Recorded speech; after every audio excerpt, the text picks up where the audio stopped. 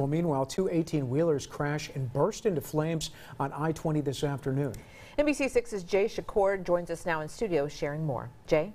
That's right, Dan and Jackie. I spoke to some of the first responders who jumped to action when they saw the crash. I'm trying to pull him, and finally another guy came and helped me pull him, and just when we got him out, Two 18-wheelers crashed on I-20 west of Shreveport, leaving two drivers injured. When I pulled up, I saw that the truck tires was on fire, and I seen people running from the truck. So I got my fire extinguisher out of my truck and ran towards the fire to try to help put it out. The Caddo Parish Sheriff's Office says one of the semi-trailers was rear-ended by the other.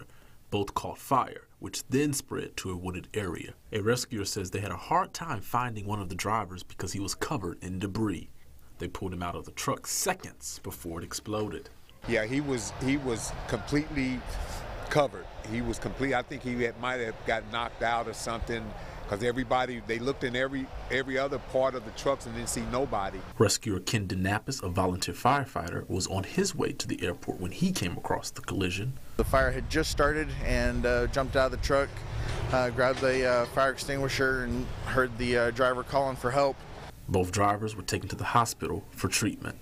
As a fireman, it's the best thing we could ever do. It's also the scariest thing. We're trained to run to the fire, not away from it. I thought about my wife. She died in my arms. I couldn't help her, but I was going to help him. Now, a third truck was damaged in the crash, but police say the driver was not taken to the hospital. I-20 near exit 80 is closed while the cleanup continues. Officials suggest drivers avoid the area for the next few hours. As of now, traffic remains backed up for nearly 8 miles. Back to you. All right, some emotional interviews there. Wow, thank you so much, Jay.